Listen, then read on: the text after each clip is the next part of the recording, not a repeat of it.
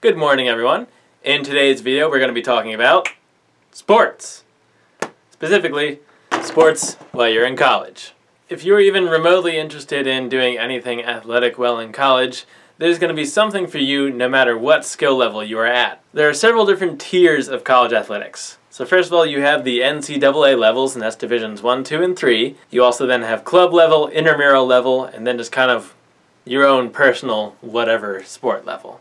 So first, let's talk about the NCAA and the differences between Division I, Division II, and Division III sports. Each division has some unique traits and characteristics that really define how it is different from each of the other two divisions. The first big difference is the level of competitiveness. So your Division I sports are going to be your most competitive schools. So these are going to be schools that have really big name sports teams, such as Penn State, Temple, or any other Division I school. If you're a big football fan, you'll see these schools in the SEC or the Big Ten or other big conferences like that. However, that's not to say that the other two divisions aren't competitive either.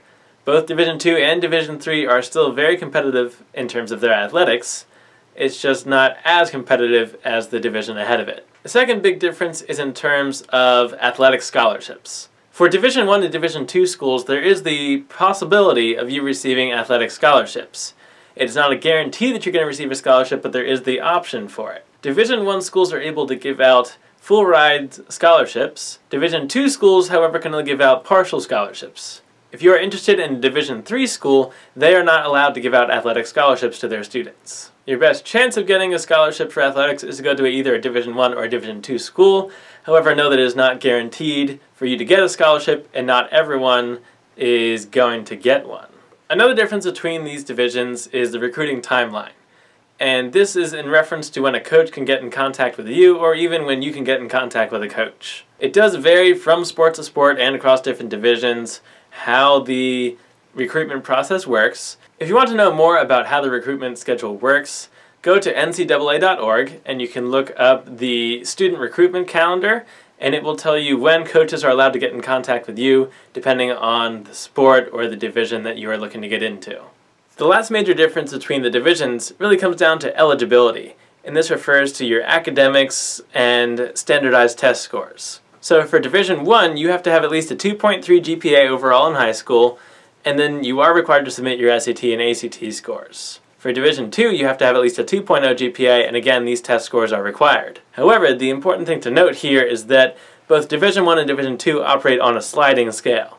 So depending on where your GPA or your SAT scores fall, it will impact basically how your scores are interpreted. So if you have a high GPA but a low SAT score, you will still be okay because it evens out on this sliding scale. And if you have a high SAT score and a lower GPA, it can still kind of even out the same way. So as long as one of them is at the range it needs to be, you should be okay in terms of getting into the athletic programs. Divisions I and II do require you to register yourself on the Eligibility Center, which there's a link down below for that. And for Division III, you are not required to enroll yourself on the Eligibility Center. The academic requirements for Division III schools also are different from Division I and II. There isn't certain academic criteria that's generalized across Division III schools.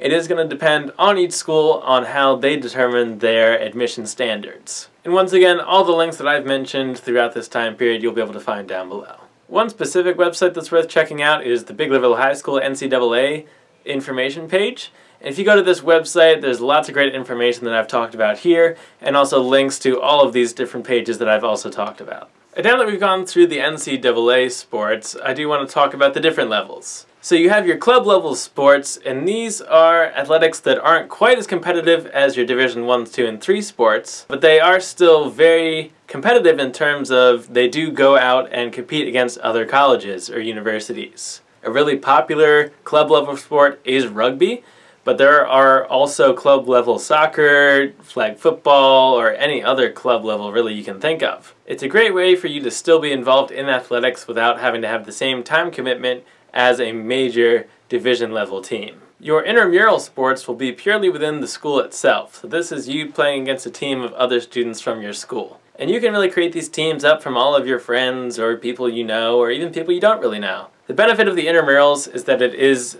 much less of a time commitment than any other level of sport because you really just have to show up for the games. There aren't any specific practices unless your team is super intense. Almost every school you'll go to will have some sort of tournament for these intramural teams, and almost everyone will agree it's all about winning the shirt. And lastly, there's the athletics that's on your own terms. So basically this could be you just playing whatever with your friends, or it could mean you going to the gym, going to various aerobics or athletic classes that you can take at your school, or really just any sort of way of staying active. You may recall over the summer I did a video about how to stay healthy in college, and a really great way for you to stay healthy and kind of have your own fun little athletic time is to go climbing on rock walls, which you can see what I did here.